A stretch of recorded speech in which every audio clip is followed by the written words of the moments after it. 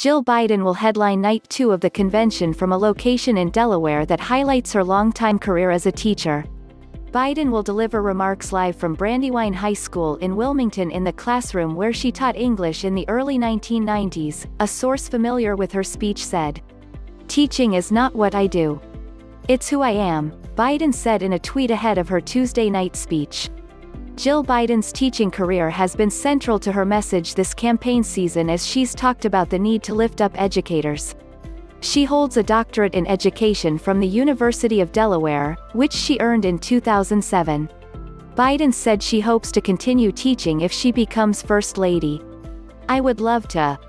If we get to the White House, I'm going to continue to teach," she said in an interview that aired on CBS Sunday Morning. "I want people to value teachers and know their contributions and to lift up the profession."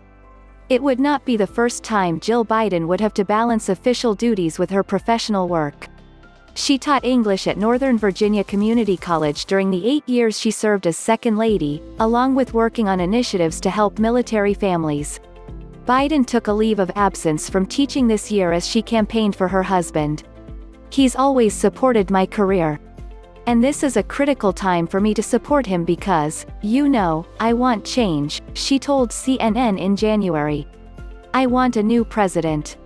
Teaching is not just what Jill does, it's who she is," Joe Biden says in a newly released clip from a documentary about his wife. "Jill just simply cares." On the campaign trail, the former Second Lady acted as a forceful surrogate for her husband, at times even pulling bodyguard duty, pushing advancing protesters away from Biden. Jill Biden has said the role of political spouse did not come naturally to her, but during the Democratic primary, she was one of the most active spouses hitting the campaign trail. The Biden campaign deployed her to each of the early states, often as a closer for her husband's speeches as well as headlining events of her own, with the former Second Lady telling CNN she saw her campaign role as being a partner to her husband. And as the vetting process intensified in the search for Biden's running mate, several of the potential picks appeared in virtual events with Jill Biden as she served as a sounding board for her husband in his decision-making. Jill Biden expressed her excitement for the ticket during a virtual event the week after the announcement. "This has been such an exciting week for us. Biden-Harris.